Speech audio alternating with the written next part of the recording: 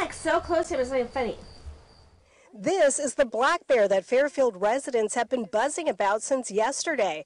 Tonight, Fox 40 photographer Howard Coyle captured the bear in the backyard of one home along Gray Fox Avenue.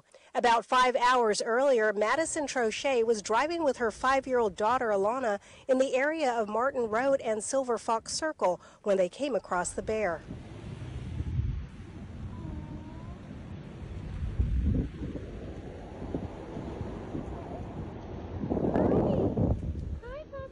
I was surprised, I was very shocked. I was like, oh my, like in the middle of Fairfield, like we don't have that. Yeah. Well, were you scared? He was pretty shocked as well. June Johnson shared her neighbor's video, which was shot last night in the neighborhood across Martin Road along Fieldcrest Avenue. I was excited because I knew the bear was around the neighborhood. I've been here for almost 30 years. And we've had coyotes, we've had rattlesnakes, but never a bear. So this is definitely new for us. Don't freak out, give it space, but at the same time, kind of keep a close eye on it as well. Please don't harm the bears, it's not their fault.